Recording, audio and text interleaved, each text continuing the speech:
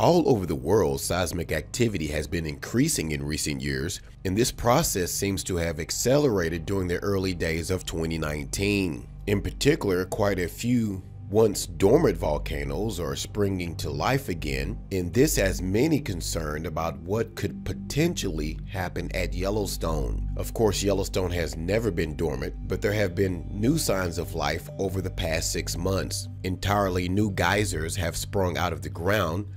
Steamboat Geyser has been the most active that it has been in decades, and some geysers have even been shooting debris and rocks into the sky. And now we are being told that a 465-mile-long piece of molten rock is rising directly under Yellowstone. Scientists are closely monitoring a 465-mile-long piece of molten rock rising below the Yellowstone caldera, a bombshell documentary has revealed. The supervolcano located in Yellowstone National Park has erupted 3 times in history: 2.1 million years ago, 1.2 million years ago, and 640,000 years ago, scientists say. Volcanoes typically blow when molten rock known as magma rises to the surface following the Earth's mantle melting due to tectonic plates shifting. However, geologists have revealed how Yellowstone's magma chamber, which sits on top of the magma plume, is slowly rising each year. Now, hopefully nothing major will happen at Yellowstone for a very long time, but experts assure us that another full-blown eruption will take place one day,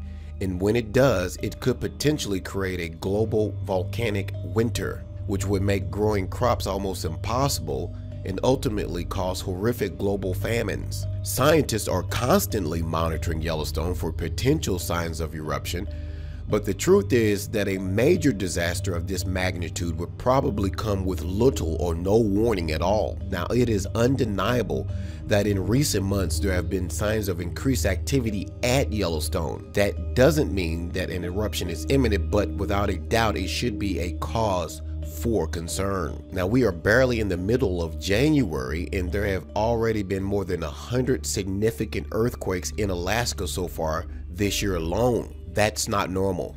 Now, our planet appears to be going through some major changes, and many believe that all of this seismic activity is an indication that things are about to become quite apocalyptic. What do you think?